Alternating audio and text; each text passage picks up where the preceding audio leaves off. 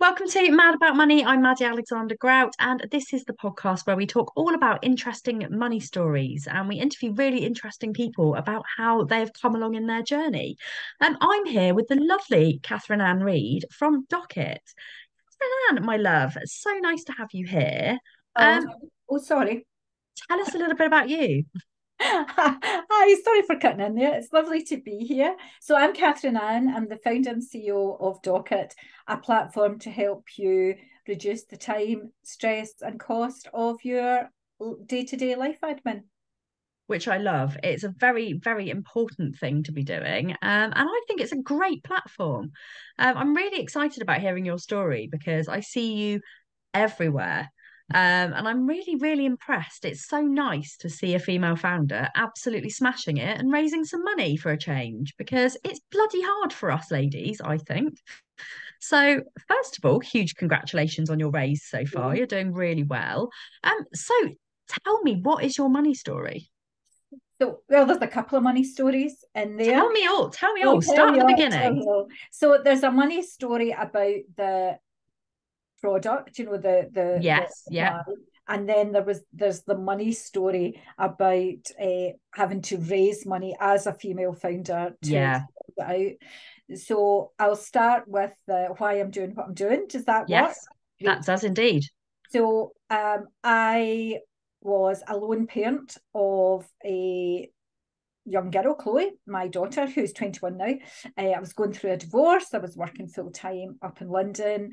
And I found myself literally drowning in my day to day life admin. So, what did that look like? So, I didn't know where anything was. I didn't know what I had, what I didn't. I knew I had a couple of pensions. I wasn't sure where. But the big thing was I was never on top of when things were due.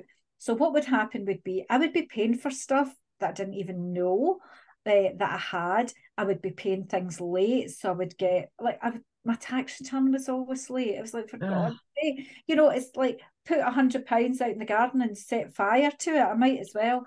So I had all this money that was leaking out unnecessarily, and I was stressed out my head. You know, my Yeah. friend was saying I never knew whether I was blown up or stuffed, and I never knew if I was blown up or stuffed. I Um, think I'm both most of the time. I think we all are. So that I looked for something to help me, and I couldn't find anything. And as we became more digital and less paper, it actually got worse. And I had sort of yellow stickies on the fridge. I would set myself reminders, send myself emails, and it was just a nightmare. So I thought, right, someone's going to fix this problem. Why not me? Although Amazing. I did check it wasn't just me that had the problem, and put my stake in the ground and said, right, I'm going to create a solution to help people. Um, so I knew that I didn't have the right skills myself to build it, and I certainly didn't have the money to build it. So got the ducks in a row in terms of the research, the people, and the second part of the money story was then raising money. Pardon me, Yeah. female founder. Um, it's hard. It's tough, isn't it? Having It's really, really tough. I actually think it's really tough for all founders. I think that, yes. yeah, I think Weirdly, actually, I was speaking to a white middle-aged man who is raising, and he said that actually he's finding it really tough to raise at the moment because he's not diverse in any way. And I was like, oh yeah, I mean, I guess actually now because people are kind of looking more to yeah, help female founders or I mean I'm quite lucky actually in a weird way that I'm a female founder. I've got ADHD, I've got like a disability. I'm all over the show. yeah, Hopefully that means I'm going to raise really fast. But I like, think it does. I think that's yeah, exactly what it means. but it is very hard, and I think there are lots of people who are out there championing female founders, and you've got like Female Founders Rise, which is just launching with Emmy Faust. I don't even know how you say her name, but like, I mean, that is an amazing thing. I've definitely signed up to that. Loads of things. So how's your journey gone? Where did you So it's start? What gone did you okay, do? but I'm going to come back in something that you said about yourself, about Mm, you ticking all the boxes. The main thing is you've got a great product. thanks, lovely. Yeah, I So think I do. it's not enough to be ticking boxes. It's not enough to be diverse. It's no, You not at have all. to have a really something that is either better than the solving a big problem. Yeah. Um, so it is all about that. So I think the first thing about raising finance is timing.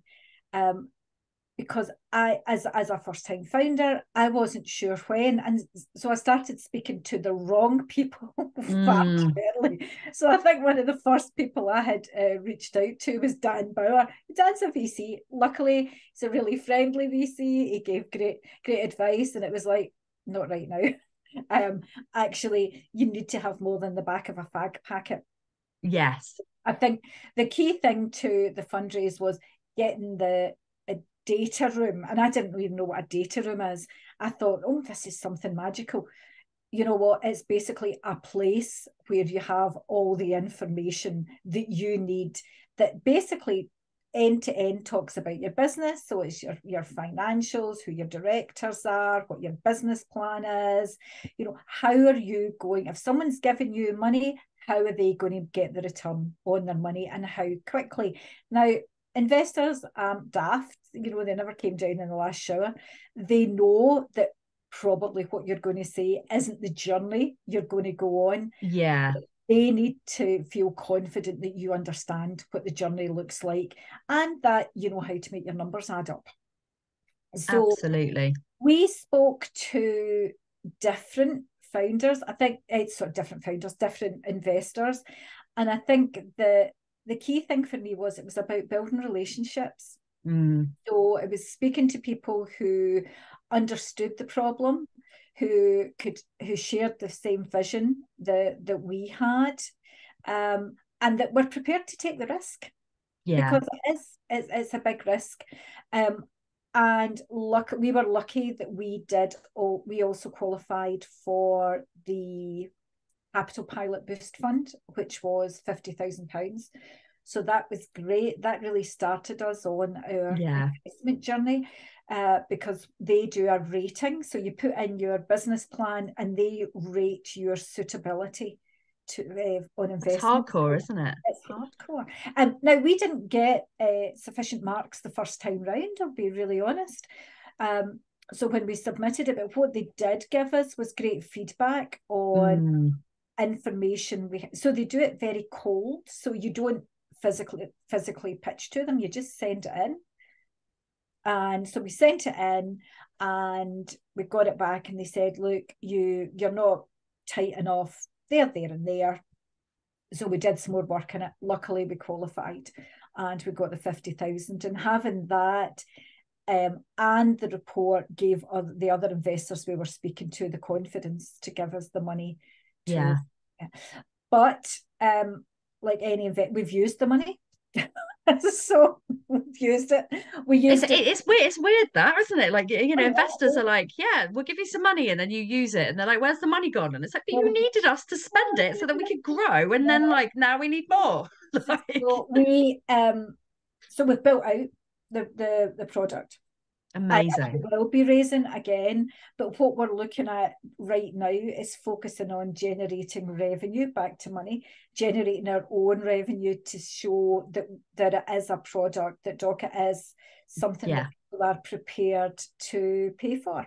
And that's going okay. It's been live for 6 weeks.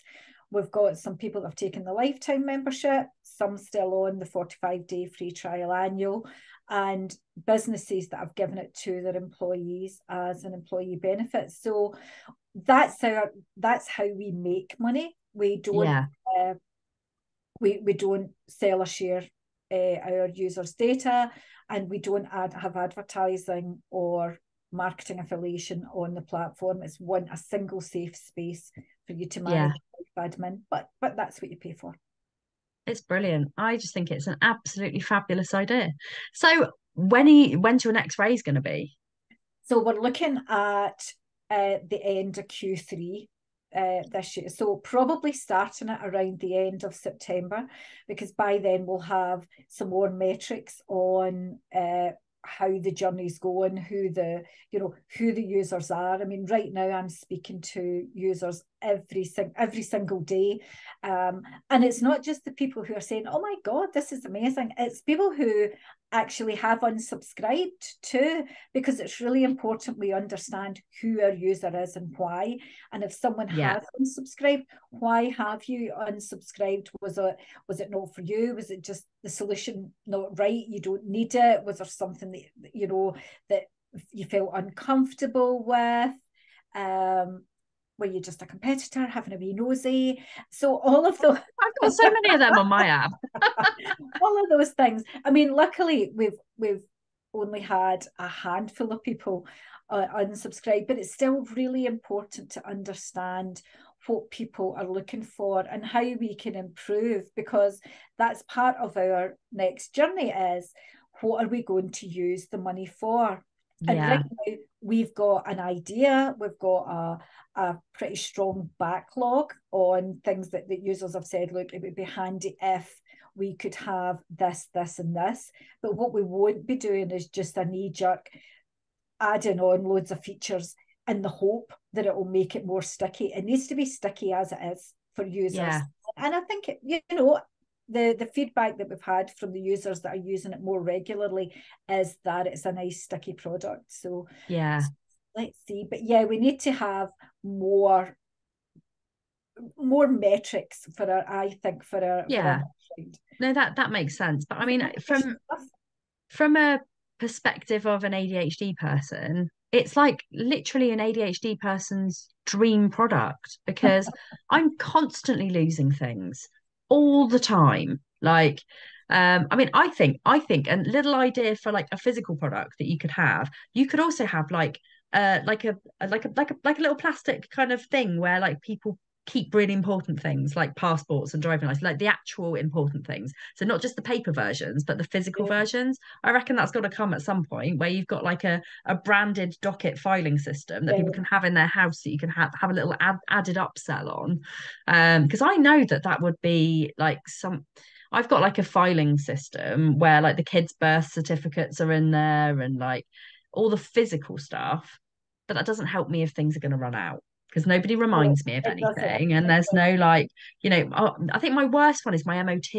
I almost forget every single year that my MOT's due. And I'm like, oh my God, it's so, That's one of the great things. So we've got called an API, so it's an application programming yeah, interface. So that's like a direct link into the DVLA. So one of the first things you can do when you sign up to Doqit is put in your car registration, and that'll instantly pull through when your MOT and your tax is due. Now, for your MOT, if you go to a garage that it's always a 6 week backlog, you can set your reminder for yeah, 7 weeks. So you know when your MOT is going to run out, but also you get a nudge to say, hey, Maddy, your MOT is going to be due. Get it booked in, kind of thing. And I absolutely. And like your annual service and like, but think, even stuff like checking your tires, because that checking your tires regularly can save you an absolute fortune. If your tires are low, it means that your car is sluggish, your car is not going to be performing at its optimum peak. So your fuel consumption is going to be worse. But also as well, you're putting yourself at risk by having bare tires. That's dangerous for you. It's illegal as well. So, people should be checking it. But things like that, having reminders to check things like that on your car, that really, really saves you so much money because you're doing things right. yeah. And God, I couldn't even tell you the amount of times that I've not paid parking fines. And like, if you've got a facility in there where like people can upload a document and set a reminder to say I need to pay this, but even stuff like and this is an idea for you if it's not in there, I don't know if it is, but like being able to put in dates when things are due, so like school trips if you're yeah, I mean that for parents is an absolute game changer because I, I'm I like, agree. yeah, my son's like, Mummy, have you paid for my trip? I'm like, what trip? And he's like, the school trip I'm going on tomorrow. And I'm like, shit. So, I am absolutely the worst person at life admin, to the point where like I forget everything all the time. And it's not good enough having it in a calendar. I need it in somewhere that I can go and check really regularly. And I think that, I need to be one of your new users, I think. So I'm I very think the good thing is exciting. about, in terms of what we do, and what we do as parents and what we do as people, is we set reminders in different places. So like, Yeah. you've got a family calendar on front of the fridge. You might use your calendar on Outlook. You might use another Google calendar. And people have got maybe half a dozen different email addresses. Oh my God, yeah. What it does is it just pulls it into one. But something I need to say that's really, really important for anybody that's listening, they might think, oh, this just sounds really overwhelming.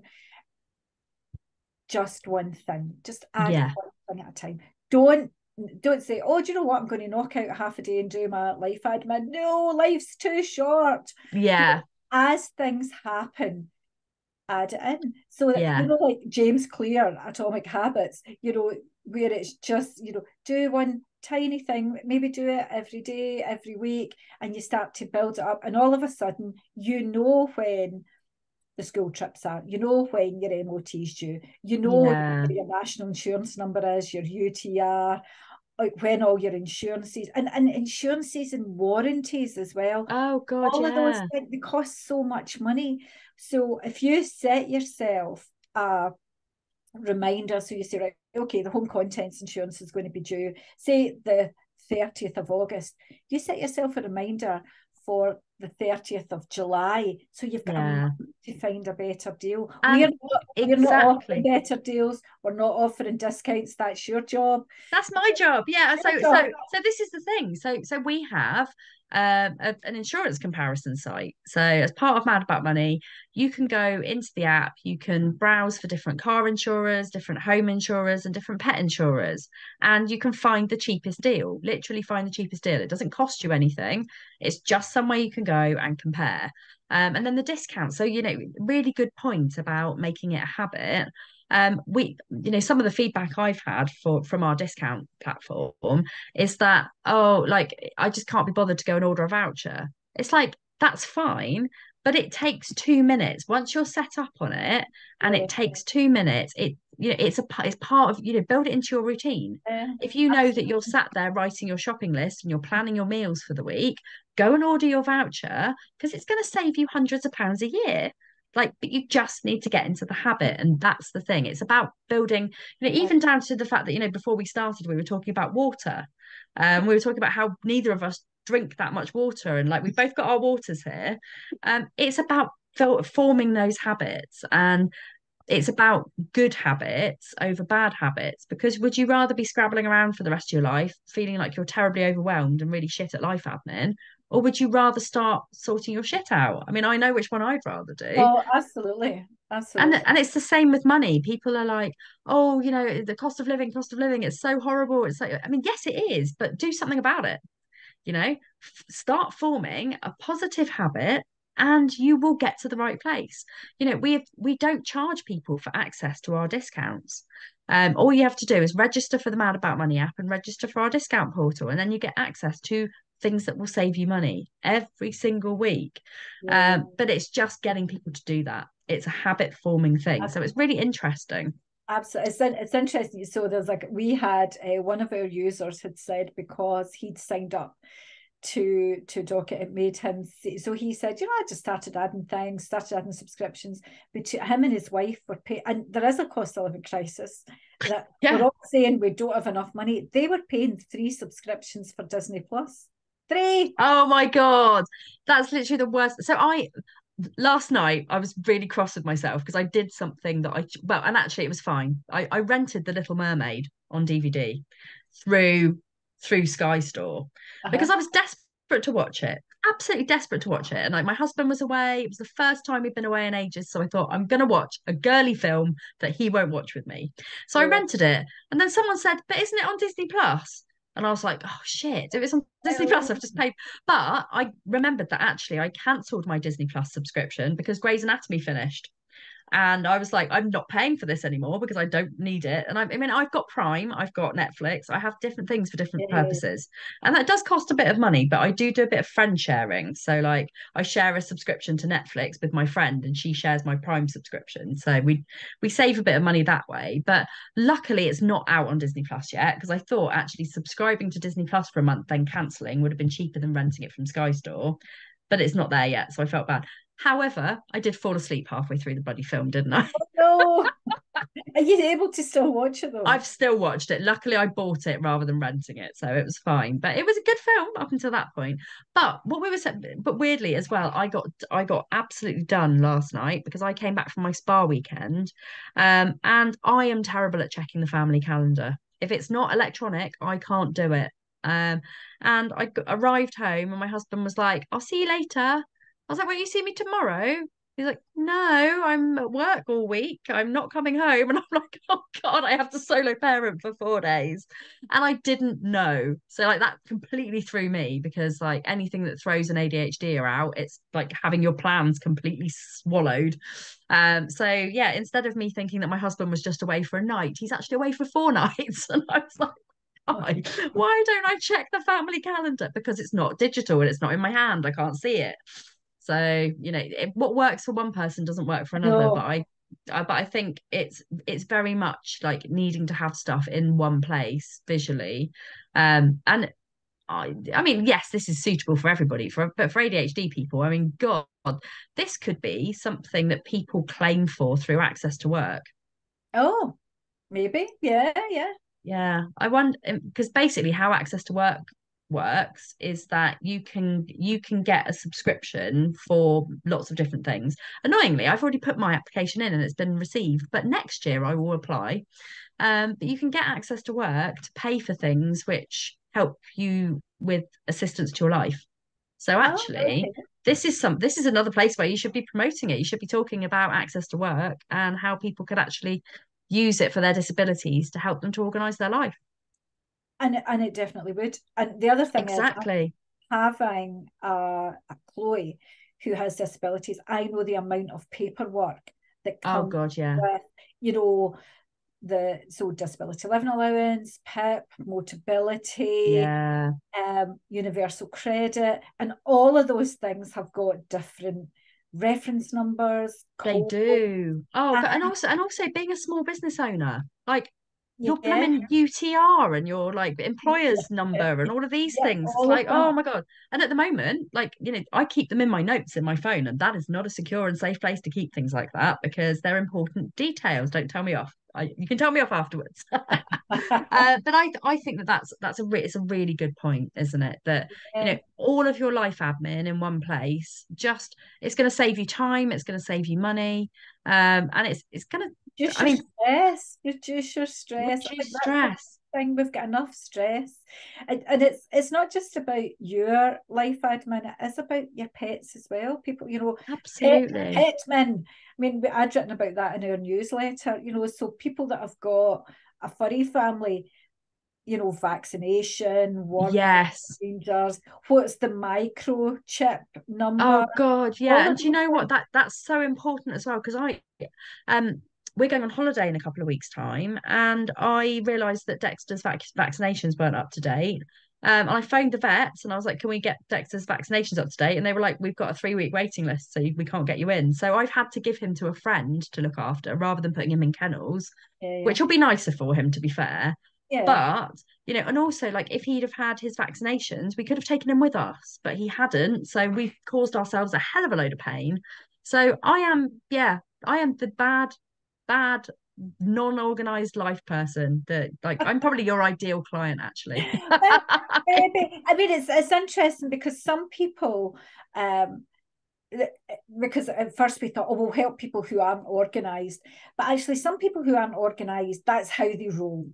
You I know, mean, I do fly by the seat of my pants all the time, and I do all right. I wing you it. always get there. You always get there. But Yeah, and conversely, we thought maybe people who are really organised wouldn't want it. But actually, we've been wrong in both counts because a lot of people who are really organised have said, oh my God, this is great because I've been using Excel spreadsheets, I've been using this. Yeah. Actually, this is better. And I think a lot of it is, it's about the reminders and Yes.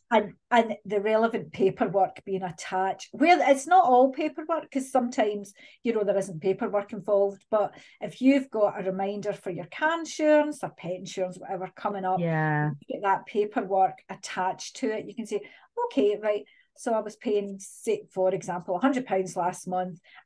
Last year, I'm going to try and get a better deal. Yeah. I mean, even down to, how many Disney Pluses you've got, it's Oh, crazy.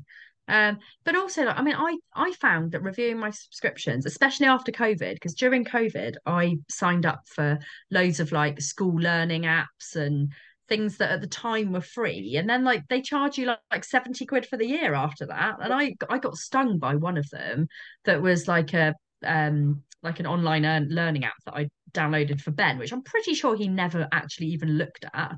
And they charged me £70. It's like, if you pay for things or you have a free trial for something. I mean, free trials get people all the time. all the Um, time.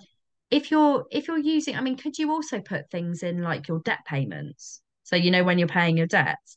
You Also can, your like, I mean, I hate to say it, and I'm a massive, massive like anti-fan of things like Klarna and ClearPay because I think they get people into debt. But if you are reminding yourself that you have to pay this thing off in 3 months and you have to pay a certain amount, it helps you to organise your money as well, doesn't it? So I mean, you could set yourself a wee reminder, and yeah, so that you've got them all together. I mean, we don't ask people to put in their banking information or anything. no, But what you could do is just set yourself a wee reminder that yeah, that it is actually there, and it's amazing.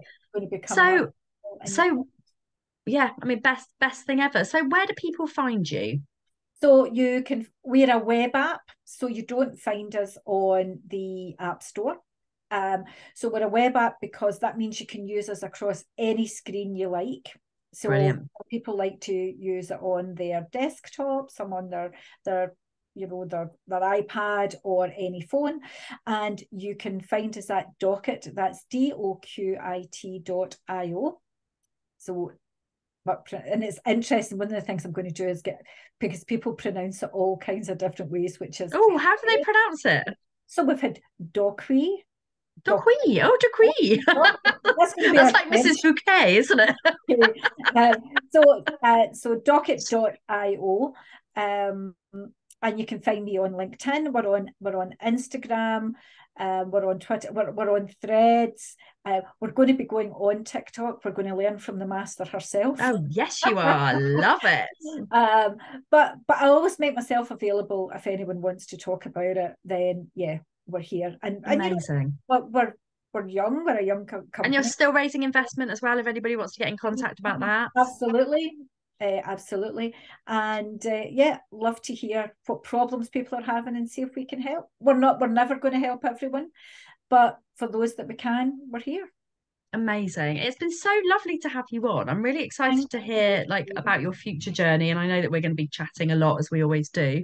As we do. For anybody who is listening to this podcast on Spotify or on Apple Music, you are in the wrong place. You need to download the Mad About Money app and you need to go and watch the actual video in the actual app where you can see our faces and hear our expressions.